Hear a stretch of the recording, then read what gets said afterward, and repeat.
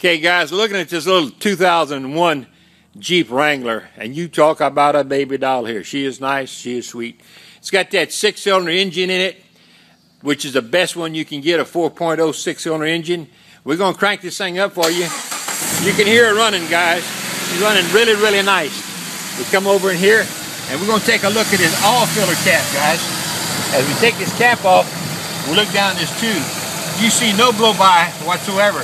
It only has 85,000 miles. This little engine is good for another 150,000, guys. Runs good, doesn't make any noise, doesn't smoke, and the most important thing, there's no blow-by coming out of this engine. Guys, only in auction time will you see us do something like this. We're one of the only ones that do it. We proofs in the pudding. Come get a boat, guys. We're down here in Southwest.